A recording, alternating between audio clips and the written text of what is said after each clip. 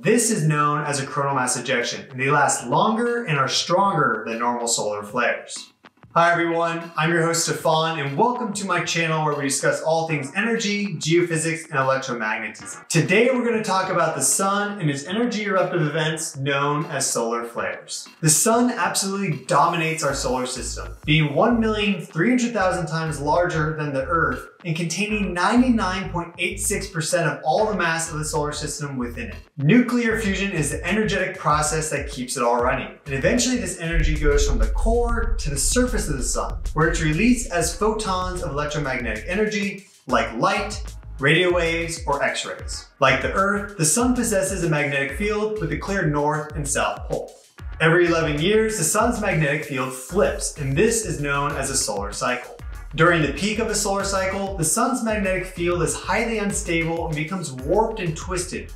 Magnetic field perturbations allow energy deep in the sun to be routed to the surface, and if powerful enough, these can erupt as solar flares. It's not uncommon for solar storms to occur, and many of them will flare repeatedly before they die out. Surrounding the surface of the sun is an outer atmosphere of highly charged plasma ions known as the corona. And it's hundreds of times hotter than the surface of the sun, but millions of times less dense. When a solar flare is of a large enough magnitude, it can dislodge plasma ions from the corona and blast them into space alongside its radiation. This is known as a coronal mass ejection, and they last longer and are stronger than normal solar flares. Solar flares and coronal mass ejections aimed towards the Earth create space weather. And when space weather impacts the Earth's magnetosphere, it can cause electrical disturbances, increases in the Schumann resonances, and also, most notably, aurora.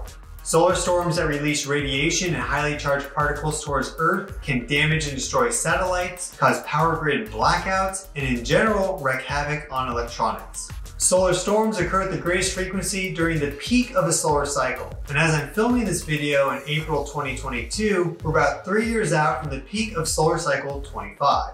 The sun has already far exceeded expectations of activity, and it has some people looking really nervously at the fragilities of our electric infrastructure. Thanks so much for watching. To learn more about solar cycles and my predictions for the first half of solar cycle 25, you can watch my video here.